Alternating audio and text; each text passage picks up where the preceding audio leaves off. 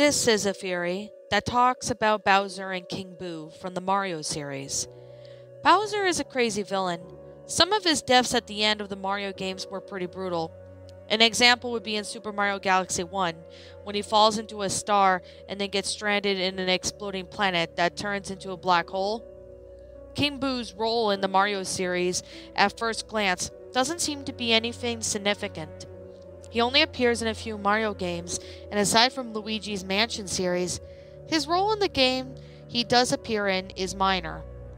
You may think that Bowser and King Boo have nothing related to each other. However, they both play a major role together in the Mario series, which keeps the series alive. While this is never explained directly, there are a few games in the Mario series to which it gives hints about the truth of Bowser and King Boo. In Super Mario World is the first Mario series game which ever evidenced for the same theory to be seen. King Boo was really around as early as Super Mario 3 Bros. 3 days in which Boos at first appear. He was never appeared in the game again. Have you ever realized how occasionally these were ghost house in levels of Super Mario World? These houses were of Boos lived peacefully in the afterlife. Then came Mario, who stormed into these houses and wreaked havoc numerous times throughout the events of the game, often with malicious intent. The Boos knew that they had to stop this, so they reported to Mario's actions to King Boo. King Boo was furious about this, so he started tracking down Mario. Similar Mario levels, havoc would continue to future Mario games, thus being the Boos and the King Boo's hatred towards Mario, and they still continue to this day. Paper Mario is the second Mario game that provides evidence for the theory. The main attention in the game is for the theory goes to Bowser, but King Boo deserves to be mentioned as well. This is because Mario had actually allied with the Boos in World 3 of the game, and so you may think, would this change King Boo's mood about Mario? However, if you think more into it, you'll see that this is a brief alliance that wasn't nearly enough to make up for Mario's past aggression. First, he is allied with one ghost house, compared to several other disrupted past games. Second, the alliance was forced because they wouldn't give him the Star Sprint until he helped them solve their problem. In all, what Mario did in Paper Mario wasn't enough to stop King Boo's hatred towards him. Bowser plays a much bigger role in the Fury in Paper Mario, and at the end of the game where it gets practically interesting. This starts off the scene where Mario and Bowser and Kammy Koopa are on the platform way up in the clouds that is about to explode. Mario is seen escaping there from the help of Star Sprints. Bowser, on the other hand, isn't so lucky. Explosions can be seen and heard without him or Kammy Koopa escaping. While Bowser's death before games were at least understandable on how he survived, maybe he can swim in lava and only got injured in smaller falls. There is no explanation on how Bowser can survive being stranded from an exploding platform thousands of feet from the sky. No matter how tough or resilient he has been in the past, Mario fell from the same height at the very beginning of the game, and then he even got killed, though he was fortunately survived by the Star Spirits. In fact, the proof about Bowser's death may have hinted in the game. At the very end of the game, when you must walk to Peach's castle to trigger the ending scene, go to the center part of the town. In front of Merlin's house, there should be a sign, which would be called Toad Town News. After mentioning about how Mario defeated Bowser and how Peach and her castle are safe, it also mentions this: Bowser was badly beaten and will likely never return. We were sure of it. Almost positive. After saying the obvious on how Bowser was badly beaten, it also states on how confident they were in that Bowser won't return. Disconnections that can be made in the series of events strongly suggest that Bowser had suffered such a brutal beating that he had finally been killed. But wait, if Bowser's dead, then why is he alive as the main villain in the Mario series today? This is because the Fury still expands into the Mario games released after Paper Mario, Luigi's Mansion. Luigi's Mansion is perhaps the most important and significant game to this Fury. You all know what happens at the start of the game. Luigi goes to a mansion and that he won a contest, only to find out that there's a much darker than advertised, and this needs to be find out where Mario is, who went into the mansion before him. This game features King Boo's first game appearance. He appears after Luigi opens a trapdoor, and a bunch of Boos and King Boo fly out of it. About midway through the game, you see King Boo in a fancy room with Mario inside a painting, struggling to get out. This is the first sign that King Boo is up to something sinister with Mario. But soon after, perhaps the most crucial event in realization to the Fury occurs in the Area 3. Do you remember the fortune-telling ghosts, also known as Madame Charavolva? You know, the kind ghost who tells Luigi to bring Mario's dropped objects so he can see what happened to Mario? Well, once you do drop the last object, she then after tells the orb to show them all where it can be about Mario. She will say this: "What is this? Bowser? How can it be? I see the hideous form of Bowser. Is Bowser somewhere in this mansion? I cannot believe it. Yes, and I see it. I thought that Mario had soundly defeated Bowser. Has King Boo somehow revived Bowser? This could be horrible. Well, for you." While she confirms that Bowser still exists, she doesn't understand why considering Mario soundly defeating Bowser. Remember that through Paper Mario, when Mario game was before Luigi's Mansion, and how Toad Town News newspaper signed in Paper Mario as if thought Bowser wouldn't return? Also do recall Bowser's brutal defeat at the end of Paper Mario. See a connection there? Also note the part where she mentions of how King Boo could have revived Bowser. This will be important later on. Another connection that can be made in when Luigi opens the door to King Boo's room. Before the final battle begins, King Boo talks to Mario's painting, and at one point says his interesting line: "I remember how much trouble you've caused me in the past." This doesn't make sense at all, considering that this is King Bowser's first appearance in the Mario series. But remember what I said earlier about how Mario kept going on into ghost houses in Super Mario World? And on the other confrontations with the Boos is what King Boo meant by the trouble. King Boo then turns to the Mario painting into a Bowser painting, and then goes on to the painting and sucks Luigi in. You will then have to fight the final boss on the roof of the mansion, Bowser with King Boo controlling him. Now remember the fortune teller telling the ghost on how King Boo could have somehow revived Bowser? The connections are implied that King Boo wanted to get revenge on Mario for the trouble he had caused with the other Boos by first luring him into a mansion filled with ghosts, then reviving now his dead archenemy, Bowser.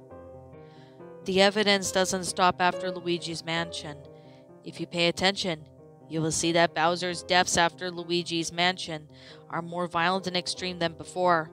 The previously mentioned Super Mario Galaxy 1 is a good example of this. After his defeat in the final battle, Bowser falls into the star. This could surely burn him to death. Even if he could swim in the lava, gravity should have flattened him. Yet, he appears later on a planet that is getting destroyed. The planet then explodes and turns into a black hole, all with Bowser stranded on it. It may seem that there's no way Bowser can return from that, and other brutal defeats in recent Mario games. But there may actually be one explanation. Just recently, I explained on how King Boo revived Bowser. Even well after this apparent defeat by Luigi at the end of the game, King Boo didn't get completely destroyed in Luigi's Mansion. Why? He is a ghost, and as you should all know, because ghosts are already dead and they can't die. What King Boo did instead, though, is to give Bowser some help. He looked over his body to possess him and keep him alive, believing Bowser to be the best vessels to find a way to get revenge on Mario and make his life miserable. You know the tales on how ghosts come for revenge and haunt you forever? This is exactly what is happening to Mario. This theory can explain some other oddities with Bowser, and in the more recent Mario games, such as this sudden shift into a very sinister personality. In most games before Luigi's Mansion, Bowser's plan is mostly just to capture Peach and keep Mario from saving her. In the games after Luigi's Mansion, Bowser focuses on trying to really marry Peach, actually killing Mario, and to conquer the Mushroom Kingdom. Sometimes he even takes it to another level to conquer the universe, like what is seen in Super Mario Galaxy. The sudden darker shift only proves further that Bowser is controlled by King Boo. With Bowser now sharing the same sinister personality as King Boo did in his in-game appearances, it would make sense that Bowser's plans would even get more extreme as well. And why this King Boo controlled Bowser was still trying to marry Peach? Not necessarily because King Boo was in love with Peach, but because he wants to break Mario's heart. This is also why Bowser keeps coming back. No matter how brutal his defeat is, he is still controlled by King Boo, and he won't die as he is now part of the ghost. And of course, the fact that his part ghost Bowser would truly never die only emboldens him to make him have even more extreme plans. Now, for one may think the source of magic, mainly from Kamek, may have been reviving Bowser alive instead. But it's hard to imagine this is the case in some Bowser's recent deaths.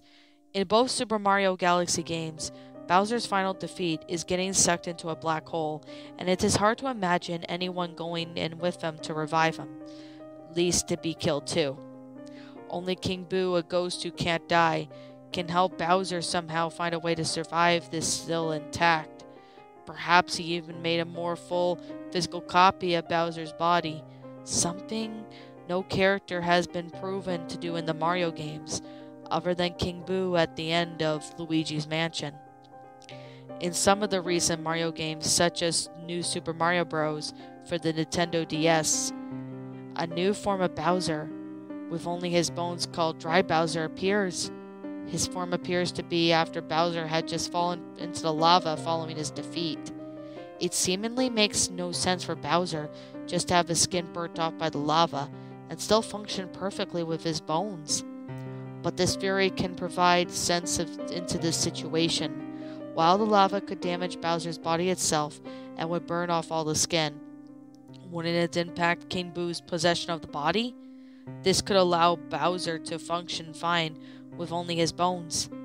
In fact, Bowser's carcass is actually not the only body that has been possessed after it's defeated. Dry Bones' enemies, which are remains of regular Koopas, are still able to function and to be a threat to Mario, despite the dead because the regular Boos are possessing them. Since King Boo is more powerful than the other Boos, it would make sense for him to be able to possess the King of Koopas. Bowser is a much powerful Boo. King Boo may also have unique ability to return Bowser's skin later on as well. After Luigi's Mansion, King Boo himself only physically appeared in the Mario spin-off games, such as Mario Party and Mario Kart, as well as a select few other Mario games such as Super Mario Sunshine and Super Princess Peach. King Boo's appearance in these games mainly seemed to be debunking this theory. But pay attention to how King Boo looks into the Luigi's Mansion games, and how he looks like in the other games. The Luigi's Mansion King Boo has features unique to all the other Boos, such as the glowing eyes, purple tongue, and the crystal crown. The King Boo in the other Mario games does not have those features. He even more resembles the Big Boo in these games instead, just a larger version of the Boos, except with the crown on his head. What is most likely indicates that King Boo you see in Mario Kart, Mario Party, and other non-Luigi Mansion games is just a fake or a replacement of the king, while the true King Boo is busy controlling Bowser.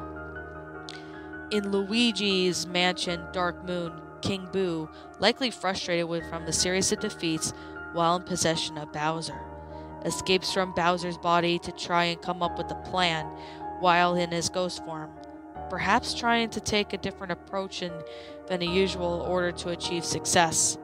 Bowser doesn't make any appearance at the game at all, which also can be seen as evidence to the Fury. It should be noted that King Boo never made it clear that he managed to escape his painting, and he appeared to be trapped at the end of the first Luigi's Mansion game, in order to make sure that Mario didn't connect him to Bowser. However, when he saw Professor Egad's decision to sell his painting of his game as a good opportunity to make it appear as if though he escaped the painting after being trapped in it. Despite King Boo's efforts to try and get revenge on the Mario Bros. And achieve domination by shattering Dark Moon, Luigi again manages to defeat himself in ghost form. King Boo, of course, doesn't really die at the end of the game. He just returns to Bowser's body just to think of his next plan. The plot of Super Mario World 3D may provide proof to the Fury. In this game, instead of capturing Peach, the King Boo controlled Bowser instead attempts to kidnap the 7 sprinkled princesses. This decision may appear to have make no sense from Bowser's perspective, but in the knowledge of this Fury it actually does. The reason is that the Sprixies are only the ones that can actually destroy the ghosts. This leads to King Boo kidnapping the princesses instead of Peach. He identified these princesses as a true threat to him. Although defeated, King Boo was still able to escape. Another similar Fury to the one that is explained above King Boo is actually Bowser's ghost.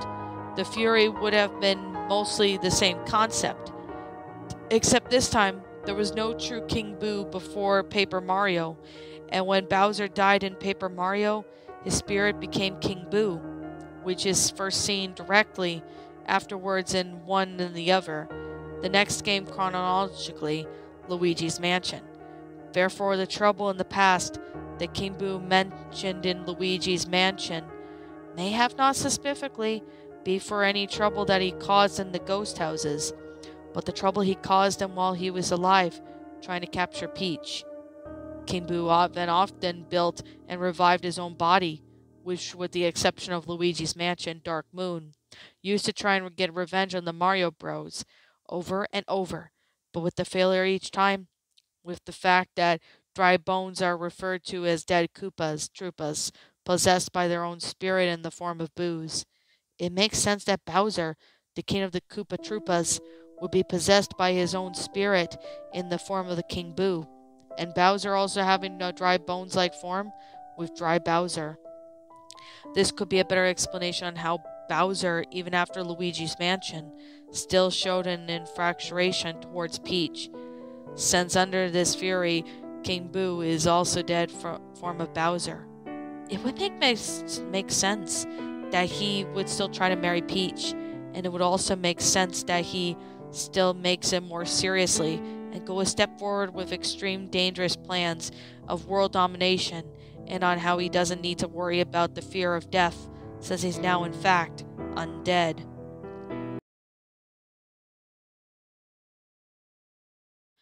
Well, everyone, that was the Bowser and King Boo Fury, a Super Mario Fury pasta written by MyWorld. My final thoughts on this story. I actually really like this Fury pasta. I know a couple times I've seen a couple narrations of some people actually narrating this story, and I personally thought this was a good creepypasta. Pretty good pasta, actually. I personally really enjoyed it. I thought it was a really great story. It's a pretty good Fury. I mean, this could be possible on, why King Boo wasn't really appearing in the Mario games, which you most likely see Bowser. But the fact that, all these Furies that are stated in there, it honestly can make me wonder, but this is kind of also making me wonder if that's actually the real case. I personally really enjoy this story. I personally thought this story was pretty good. So, I guess with that being said and that being the case, this one was a pretty interesting story. Now, I definitely really have to say it's definitely a pretty interesting story. I really enjoy this one. So, yeah. with that being the case, and with that being said, I personally really can say that these theories are actually believable. I mean, I haven't really played the Mario games in like a really long time, but I know some of them. Most of them seeming to be pretty good. I personally really enjoyed these stories. These stories definitely are good ones. I definitely personally enjoyed these stories, and I do really consider you guys checking this story out. I'll be sure to leave a link in the description down below, so that way you guys can, take a look at this story if you haven't. So, yeah, with that being the case, and with that being said, I personally really enjoyed this story. I thought it was a good one. I mean, it does have a really good meaning of, behind, you know, certain things. I personally really enjoyed it. So, yeah. With that being said and that being the case, I personally really enjoyed this story. It's a good one. And I have to say right now that there's a lot of time and effort into this story. So I got to give props to the author for making this story pretty good. So I don't know if the author of the story will see this video, but if they ever do, I want to say this story is awesome. You did a pretty good job with this story. There's a lot of believable answers. But this is actually making me want to go play some Mario games again, even though I haven't played them in a while. I think I haven't played them in like years. I don't remember when the last time I played them, but they're fun games. I mean, I have to say right now, oh, did I forget to mention about the grammar? The grammar is really good. I was able to read the story pretty good. The grammar is really good. The sentence structuring is really good. The storyline, flat out amazing. I really enjoy this story. I personally really do like it. So, with that being the case and with that being said, it's personally a pretty good story. I really enjoyed it. I thought it was like a really well-made Fury pasta. I I am going to say right now, to the author of the story, if you happen to be, reading this, which I don't know if you are or not, but I gotta say, you write this story pretty damn good, and it's awesome. Like, you did awesome job with this story. I personally enjoyed it. So, with that being the case, and with that being said, I really gotta say this story was pretty awesome. I really enjoyed it. I mean, I can't, you know, stop saying how good this is because this story was actually one of the best ones I have ever seen. And it's been like I guess a few years since I last heard a narration of it. I think it might have been I don't know if it was the year before or maybe 2020. I can't remember, but I gotta really say, great story, and I really hope you have made more stories just as good as this one. So, do I have really any complaints to say about this story? No, I actually don't have any complaints or statements of what I did not like about this story. I can't think of anything that I did not like about it. I cannot think of anything that I like did not like very much about it. I personally really thought it was a good story. I mean, it's really well made in detail. There's a lot of time and effort into the story, and I gotta say, hey, to the author, that this is actually one of the best stories I've ever seen. It's a really great story. It's definitely a good one. I personally really thought it was a good story. Overall, really fabulous and well made story. Definitely gotta say it's a pretty good one. So, what else can I really say about this story? I think that's pretty much all I have to say, but if I'm missing anything, please let me know in the comments below because if I am missing something, you guys can let me know in the comments below because I personally would like to hear what you guys have to say. Now, I guess this review's gone on for long enough. I can't seem to think of any other words to say, but I definitely have to say I'll leave a link in the description down below so that way you guys, if you're interested, can go and check out my, the story. I mean, it's not my story or anything, but I'll leave a link to it in the description of this video down below. So if you guys are interested in, checking it out, you guys can. So I guess that's pretty much all I have to really say because I can't seem to think of anything else. But I really have to say it's a pretty good film, and I really enjoy this story. It's a good one.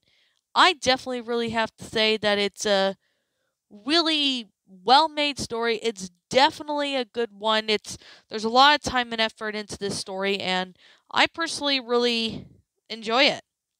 So, I guess with that being said and that being the case, this is just a pretty good story. So, yeah, I guess I'm going to wrap up this video. This video is already 7 minutes long. But yeah, like I'm always going to say, and like I always continue to say, this is just simply my own personal opinion. And if you happen to disagree with me, that's perfectly fine too. We're all entitled to our own opinions in regards to these stories. This is just simply my own personal thoughts. I give this story a 10 out of 10. It's a well-made, awesome story. I definitely really recommend you guys check out this story if you haven't. You guys will not be disappointed once you've seen it. It's a really awesome story, and I personally really enjoyed it. So, yeah, I guess with that being said and that being the case, yeah. What did you guys personally think of this Fury Pasta or Creepypasta, whatever you prefer to call it? Did you guys enjoy it? Did you guys not? Also, what we have done personally to help make this story a lot better. Feel free to let me know what you guys think in the comments below. And leave me what your thoughts are on this story in the comments below, because I'd like to hear what you guys think. I'm the Lion Queen. I want to thank you so much for watching today's video. If you're new to my channel, be sure to leave this video a like, comment, and subscribe if you're new. Ring the bell for notifications to when it uploads. That way you guys will not miss an upload. Also, if you guys are interested in following my my DeviantArt account as well as my Twitter account, you guys can go follow those two if you're interested. There is a link to it in the About page section of my channel, so you'll be able to find my, my DeviantArt as well as my, Twitter account. So, and with that being said and that being the case, I personally really enjoyed this. It's a pretty good story. I really enjoyed it. Also, if you're interested in following my backup channel known as Miss Dark Shigo, link to that will be in the About page section of my channel as well. So if you guys want to go check those out, you can be my guest and go check out my backup channel, leave a like if you like, etc. So, I guess with that being said, yeah, I want to thank you guys for watching today's video, and as always, please roll the outro because I'm out.